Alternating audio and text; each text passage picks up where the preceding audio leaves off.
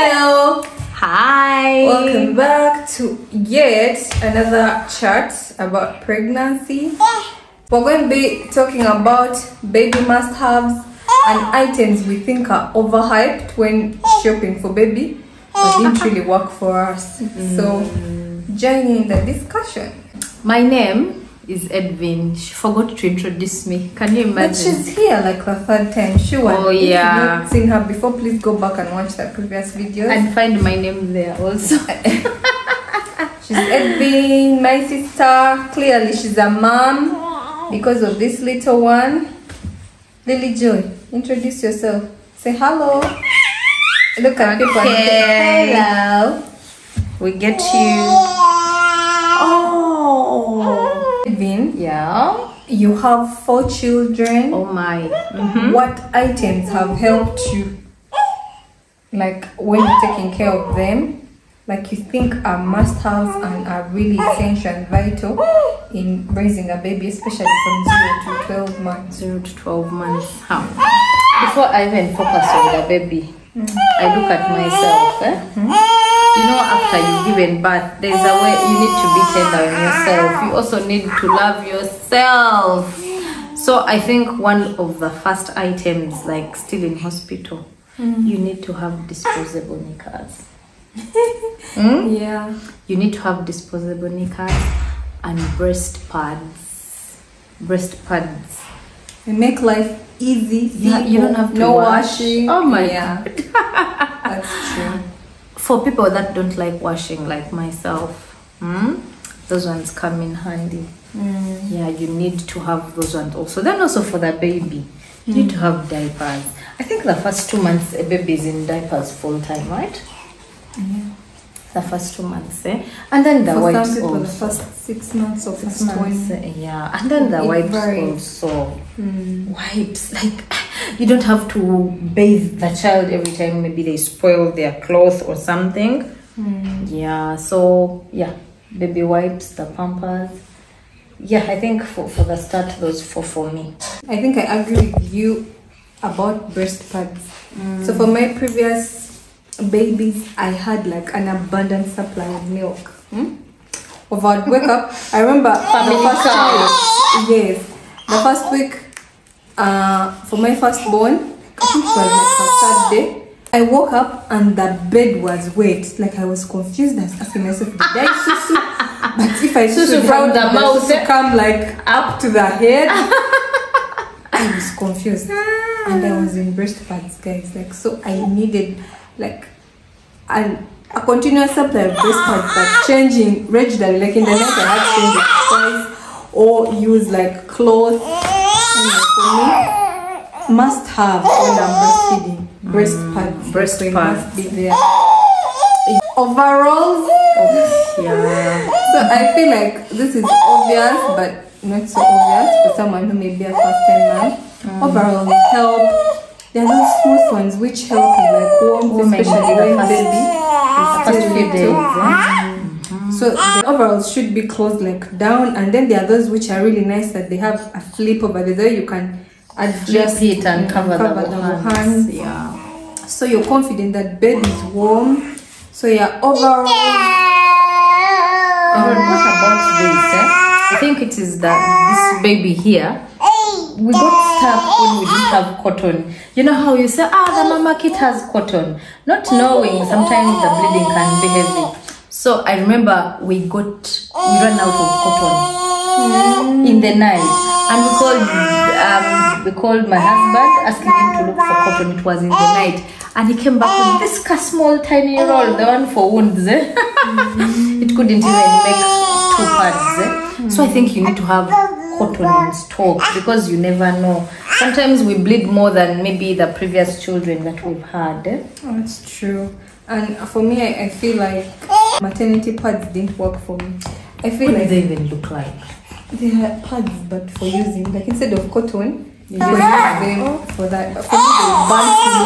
And I mean, as much more comfortable with cotton. So yeah, cotton. Edwin, other must-haves. Must-haves. We need mittens.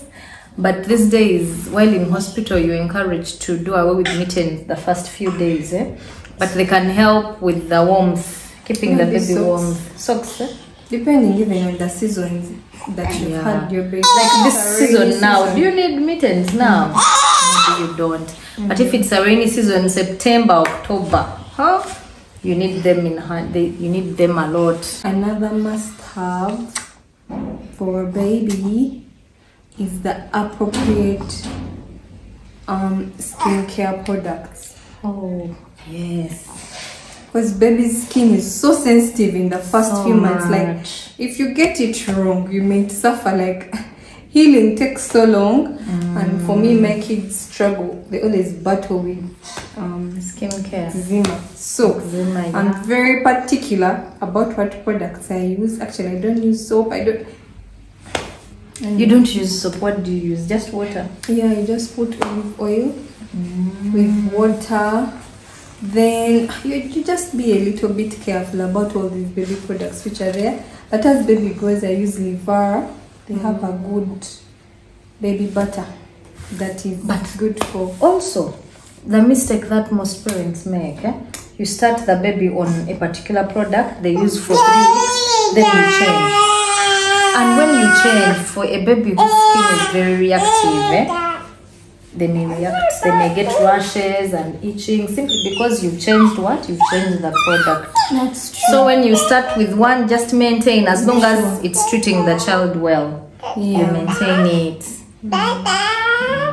I think for mothers who are working moms and have to go back to work, they need milk.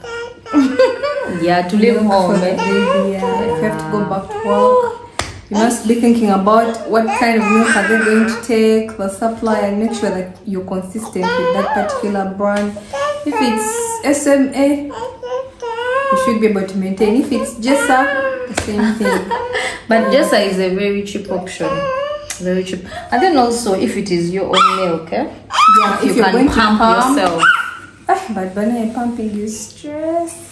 I did it once. I said I will never. I'll breastfeed my baby directly. And so if you are a working mom, you might want to invest in a pump. It makes the work easier. Yeah. Because I used to pump, but yeah. So what other baby essentials? The right skincare products, diapers, wipes, overalls. I think that's basically. But do you know, sometimes you know how you go to hospital unprepared, sort of. Reached in hospital and they asked for a basin. For who? For you? For the baby. No, and it was actually for me, a basin for me. Yeah, usually in hospital For me. it's for you. And since it was a private hospital, my lovely head told me, they will be there. I'll use the shower. And somehow, yeah, the showers were there, but there was a need to have a basin. Until you don't. There was a need to have a basin. So yeah, okay. So Edwin, what product? You know, when you're shopping for the baby, you can get a list that has a million things, but as you look after the baby, you realize that you do need some things. Yeah. You don't need like 3/4 of what's on that list. Like, trust me, because there are some things I got, and after just looking at them, thinking, why did I buy this?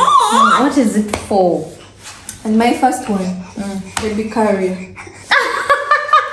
Let me tell you, I know that the baby carrier is useful for some people, but for me, for the times I've had a baby, I think I used it when it was to the point that I gave it away. I knew that I would not need it, because I always had help, like with someone to carry The the baby all the time. baby. Yeah, or to do the work so that I can carry the baby. And if I'm not carrying the baby, Moving, when you're moving, you don't move with the baby.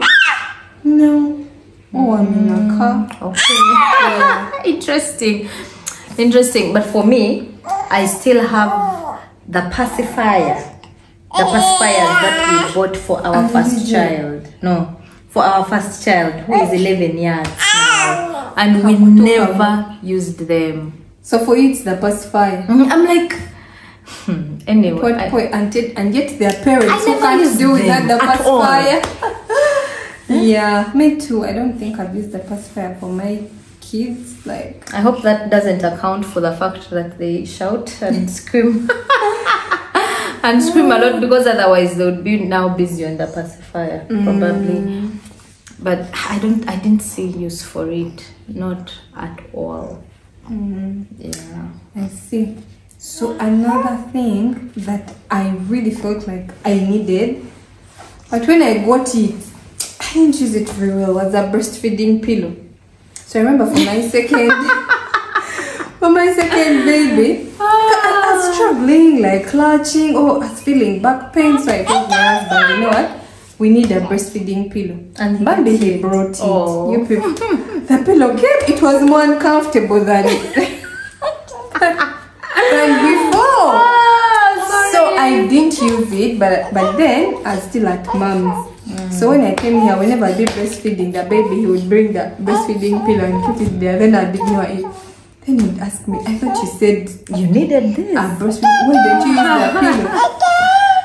And it was so hard for me to explain that after getting it and using it, it just wasn't comfortable. It wasn't working. So yeah, breastfeeding pillow. This one I think works for moms who are planning to do exclusive breastfeeding for the first 6 months. Bottles. Like you buy bottles, and by the time the kid is 6 months, you're supposed to be training using a cup. Supposed to be cup training them. So now imagine you bought your bottles. So they may not be of use if you're planning to breastfeed for 6 months exclusively. You don't have to buy many bottles. You can have like 1 or 2. But you know, there are these packs of bottles. You buy a pack and it has so many bottles. That one would be just for the shelf for a while, because you won't get to use very many. Because a kid at 6 months can use a bottle like once a day, really. So I was thinking about how you said the pacifier has not worked for your kids. Do you know if you had brought it, you would give it to DJ and should be quiet?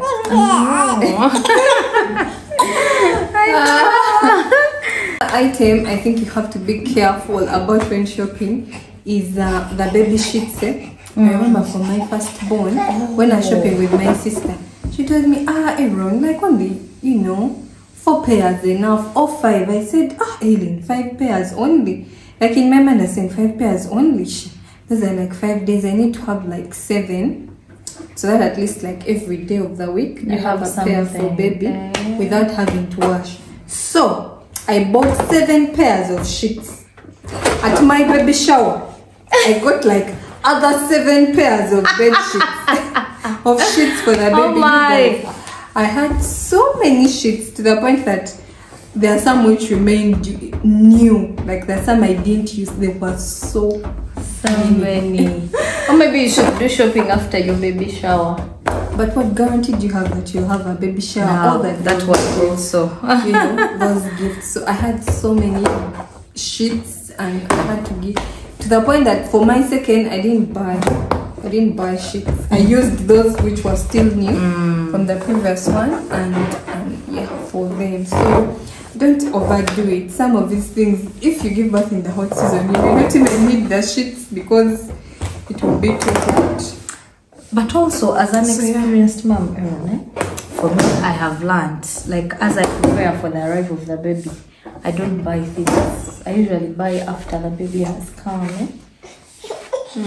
Like you buy stuff, but not in large quantities. Not in bulk, you buy then after the baby has come, when the use is now. You can buy as many. So at that time, if you are going to have a baby shower, it has actually ended.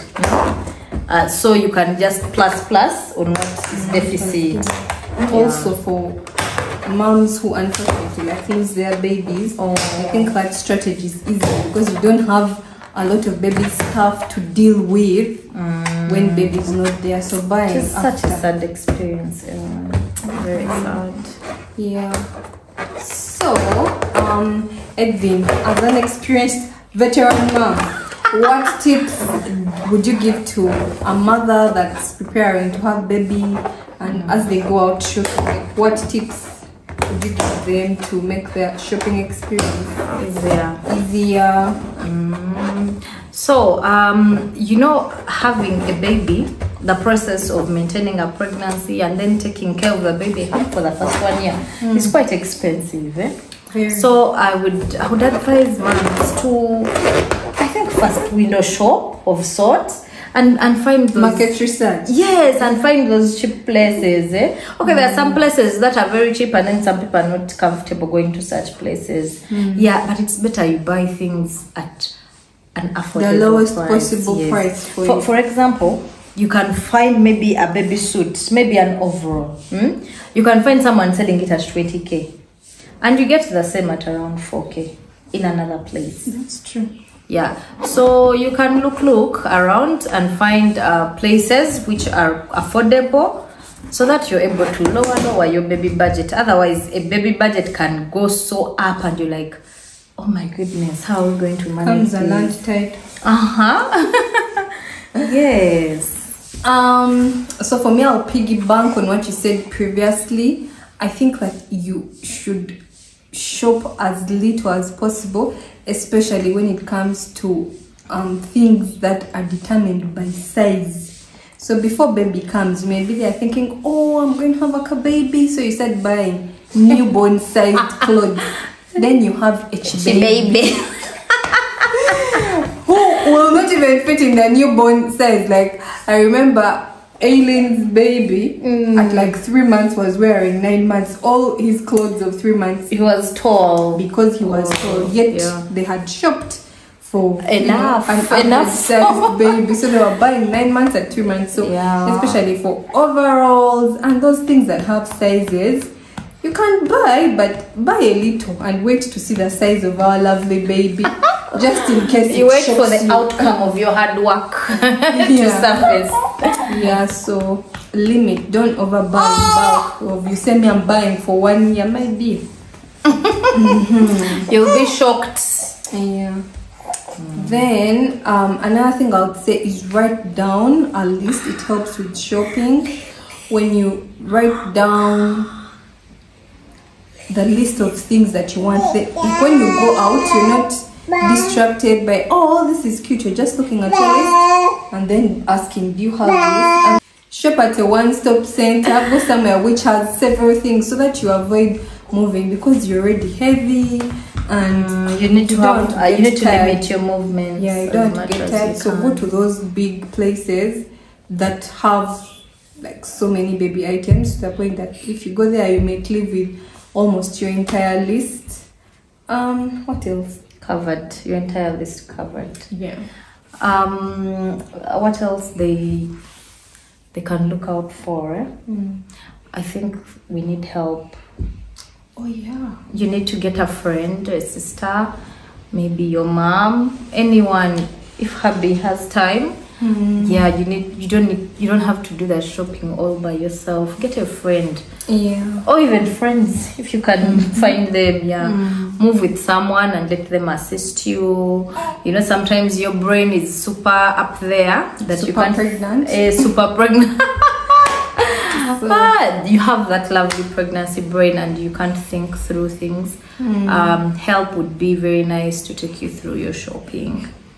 And also make a budget, like you said, window shop and prepare mentally, financially, so that you start saving. If you make a budget at like 1 month, and when you're 1 month pregnant, then you start putting aside money. By the time you're shopping, maybe at 6 months, yeah, you're prepared and ready.